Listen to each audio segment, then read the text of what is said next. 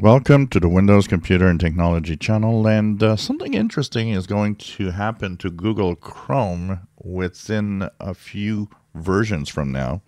So if you are using Chrome, we are right now at version 121.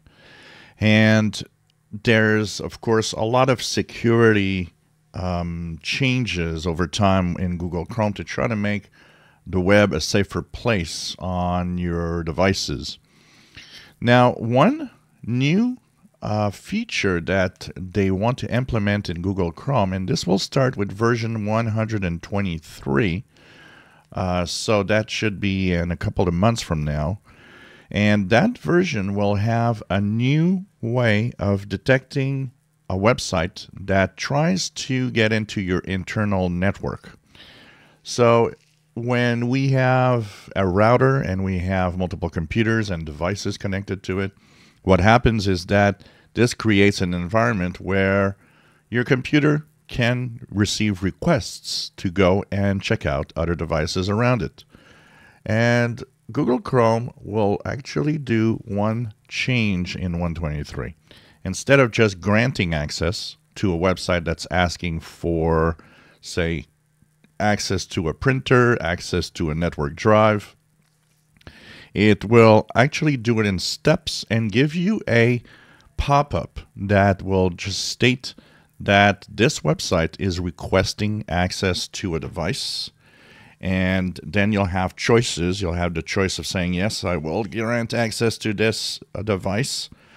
Or you can just refuse, and you can even block it forever, which means the device could never connect to whatever website is requesting access. And this is all in trying to secure your own network and your business networks as much as possible.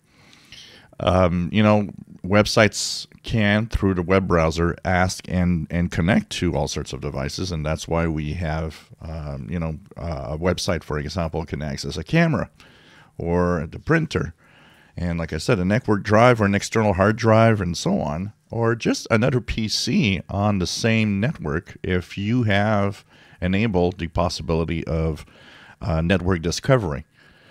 So by having an automatic check and blocking of this, and by having a request pop up that you are going to have to answer yes or no, they're trying to just make it clearer that something is accessing your network, and also trying in the same way to have more security, because you'll have a choice, and if you say no, it will simply be blocked. So we'll see what happens with that.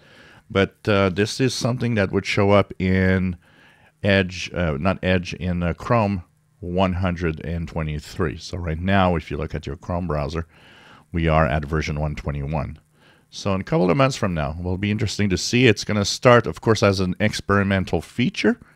And if all goes well, eventually, it will be a permanent feature within the browser. If you enjoy my videos, please subscribe, give us thumbs up. Thank you for watching.